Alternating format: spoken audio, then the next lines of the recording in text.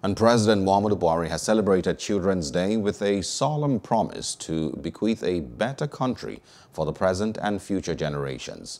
Senior Special Assistant on Media and Publicity, Garba Shehu, quoted the president as making the promise when he hosted a group of children at the forecourt of the presidential villa, Abuja. As part of the activities to commemorate Children's Day observed on May 27th, the Nigerian leader posed for group photographs with the children. The short ceremony also witnessed the cutting of a national cake, a guided tour of the president's office, meeting rooms, banquet hall, and the zoo at the villa.